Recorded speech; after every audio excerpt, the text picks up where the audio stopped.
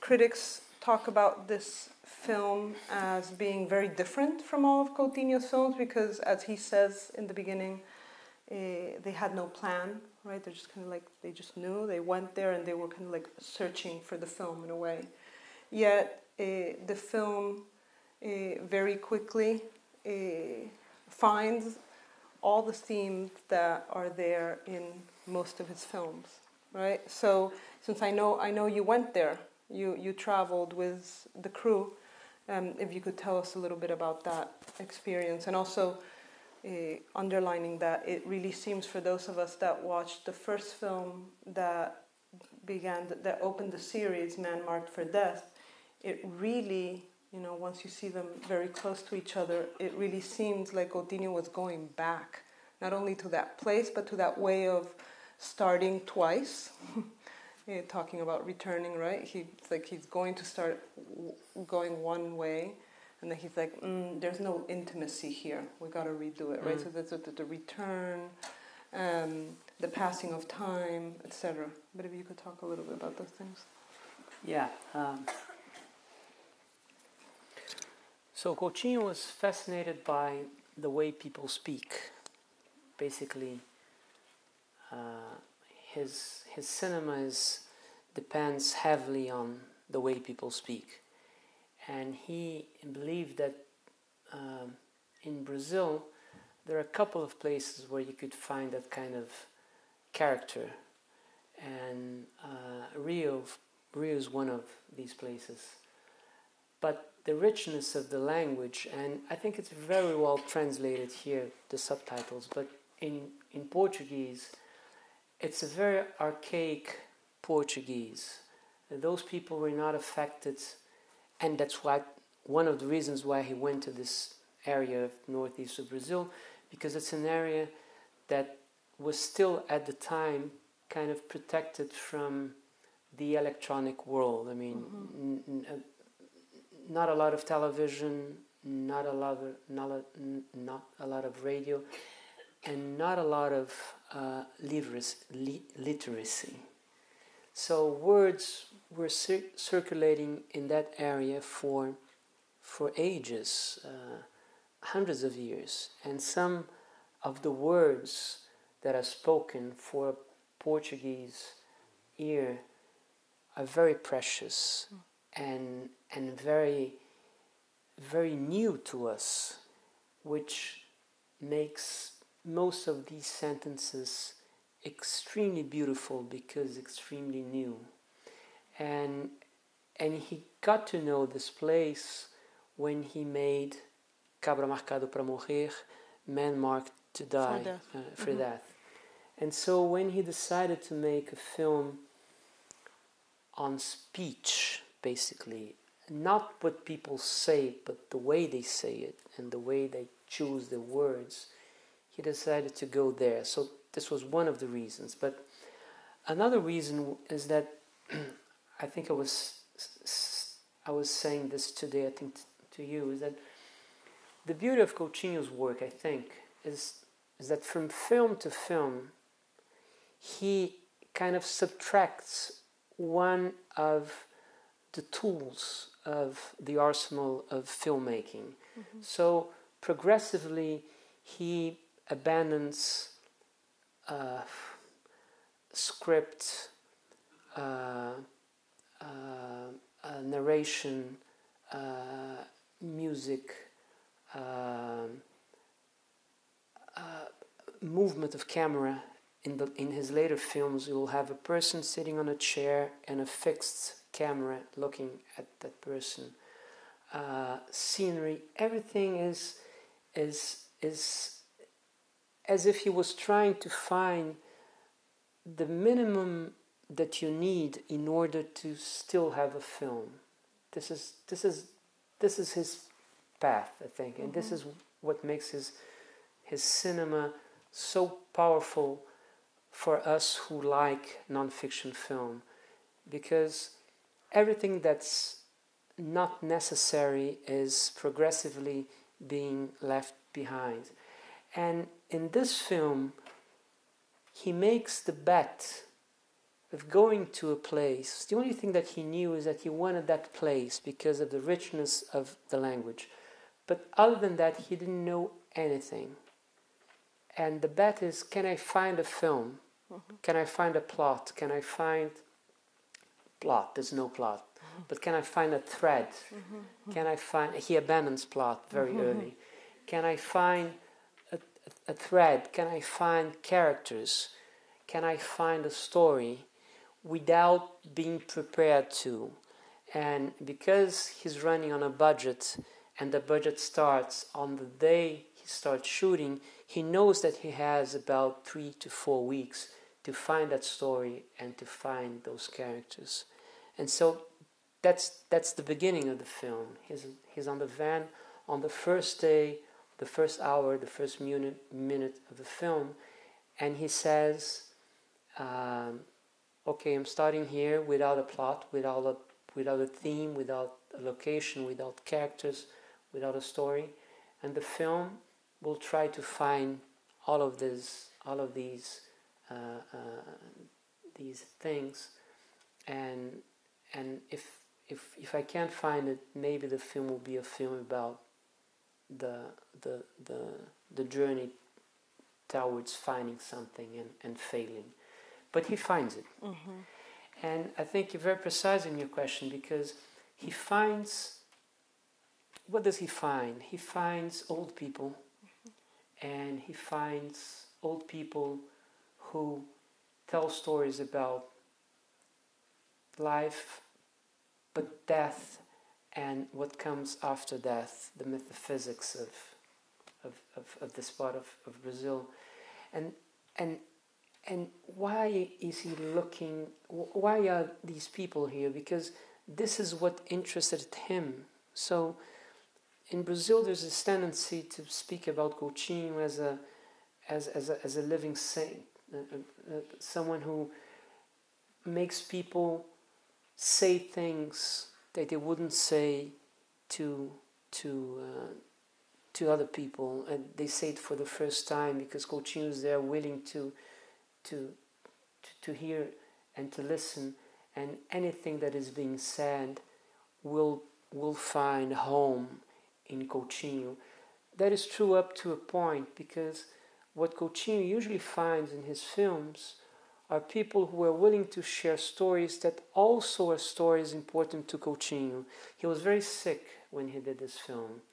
In fact, this film was interrupted in the middle, and he had to be flown back to Rio because he almost died of pneumonia. He smoked a lot, and his health was very, very fragile. So, and of course, death was in his mind, and that's why he finds death in the film, and the conversations are conversations that are important to him, and also important to those who tell the story. So this is why it works, because while at the same time, if he was going to find, as you say, this preciousness of a way of speaking, kind of prior to the arrival of a lot of technology, that was also going to die. Yeah. So there's a way in which the film itself becomes an archive. Yeah. Of a world that's already Rosa is this person who's like, she is there, she is his door to that, but Rosa is already closer to him, in a certain way, or to what Coutinho and his crew signify. This is something that he does in the film also, is that he delegates, in a sense, to Rosa what is the task of a director, to find characters. Now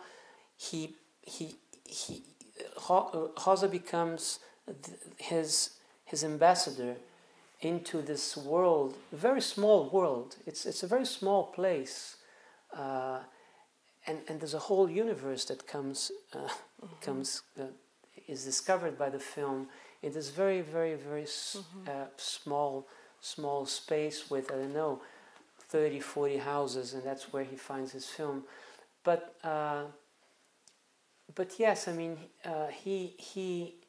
you can see signs of the intrusion of this new world that will destroy them. So you have the midwife who watches television. She's the only one who watches televisions and soap operas.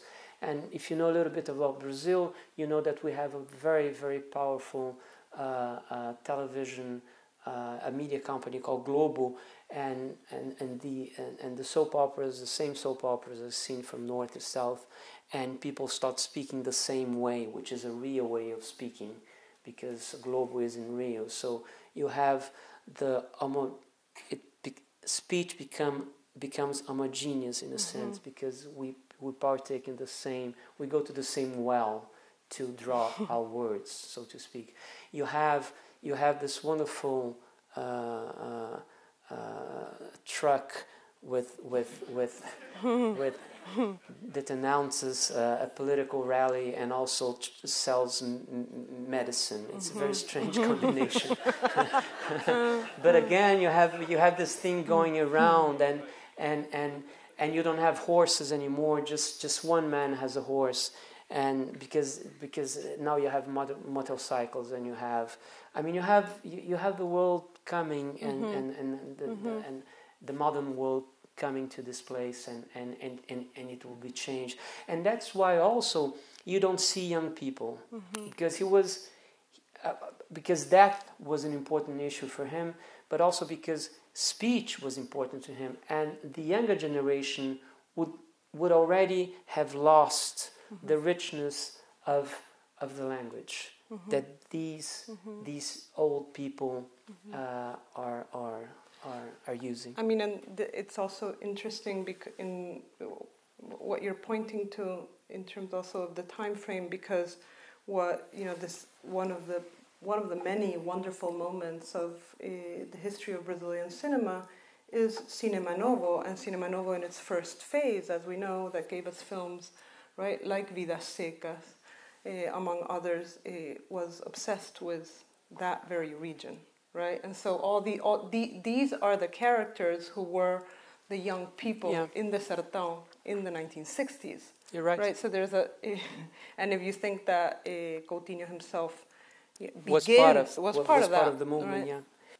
The impulse of Cinema Novo is a documentary impulse, although they do fiction, but it's always a small crew, it's always natural light, you don't have sets, you don't have professional actors in many of the films. Vidas Secas is one of them. You have very light cameras that go. So the impulse, it's very different from Argentinian cinema, where I think that literature is what informs cinema. Brazilian cinema, the good Brazilian cinema, the powerful Brazilian cinema has underneath it the documentary impulse. So just to go and see the faraway places with a lot of improvisation, with a lot of the curiosity to see the backlands of Brazil, basically. But it's a documentary mode that is very, especially in Coutinho, and that's also what distinguishes him from the Cinema Novo moment. It's a documentary impulse, but that wants stories. Right? I mean, that's what we see in Coutinho. I mean, really, and the distinction between fiction and documentary in his filmmaking is a tenuous one, or a complicated one. Yeah, it is. We talked about this this morning, yes. And here you have wonderful characters who are obviously performing for the camera, like Leocádio, the wonderful man that brings the idea of a primeval language, the Adamic language, in which window was window, and not fenêtre, and not janela. For him it was janela, never window. And he's performing. He knows, I mean, he has never seen a camera, and yet he knows how to perform as a wonderful actor for a camera. And this is, for Coutinho, bliss, because he believed, because he was I wouldn't say a disciple, but he was an admirer of Jean Rouch, and the idea that when you bring a camera into any situation, what you do have is performance, and this is what he wanted to have, right? And so you have him, you have the atheist at the end, a wonderful man, the only one who doesn't believe in God in this whole place. And he's perverse, and you don't know what he's doing with Coutinho. Coutinho doesn't know what he's being played by the guy, he isn't. You never know. And so is he playing? Is he being playing in the sense of, is he acting? Is he telling the truth? Is he doing both? Probably he is, but what is what? You never know. And this is what, this is where Coutinho thrives, where you don't know what you are actually seeing, because the camera is provoking people to tell the truth through theater, and this is what he wants.